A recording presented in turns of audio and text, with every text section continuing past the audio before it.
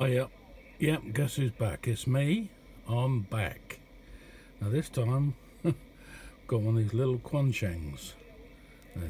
That's all the rage at the moment. Everybody seems to be getting them, and they're very cheap. Anyway, right, now this one, I'll put different firmware on it. Let me just turn that one down, sorry about that. And yeah, you can see there I'm on 18.145 upper side band. Got a K5 station, K5. Okay, K5KUA, you're 5-9. Thank you, 73. Yeah, a bit of a job to get it to focus on the screen here, but anyway, you can hear it going on there. Yeah, that's connected to my G5RV antenna out in the garden, and yeah, it works. You do 2 Alpha Bravo, 5-9. 73 on Honolulu, Victoria, 0 Alpha 5 up. 4 X-ray 1 Yankee Victor, great signal, 5-9. 73, shalom, ciao ciao. Yeah, so you can hear that's pretty good really for a receiver that's only meant to do 2 and 70 and a bit either side, you know. I think it has got receive coverage 50 megs up to 600 as standard. But yeah, that's 18 megs is the lowest it will go, the chip will work at with that firmware.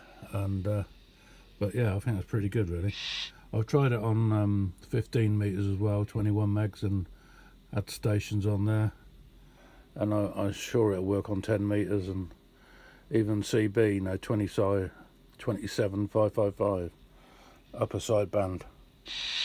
Anyway, I just thought I'd just show you that quick. Well, there was some activity on 17. It's just gone 2:30 in the afternoon here on a Saturday. Okay, you're coming pretty strong today at the Vatican. 73, ciao ciao. Yeah, I paid £10.51p for this radio. That's included postage, so I ain't gonna grumble at that. Yeah, and I use it with my micronode as well on UHF, and the audio quality is excellent on it, on FM. Well, everything really, amazing. And I listen to aircraft on it. I've got it programmed up quite a few airband channels, and even with the whip it picks up quite a bit. Yeah, really good. Anyway, I thought I'd just show you the latest craze, Quanshengs. Everywhere you go you hear about them or you see them, and I thought, well, I better do one on my channel. So I should feel left out.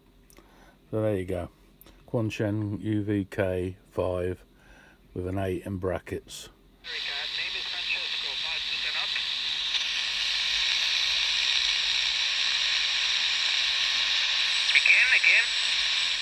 Even that background noises, I know that it's there, but it's not too bad really, not for a normal radio. But anyway, there you go.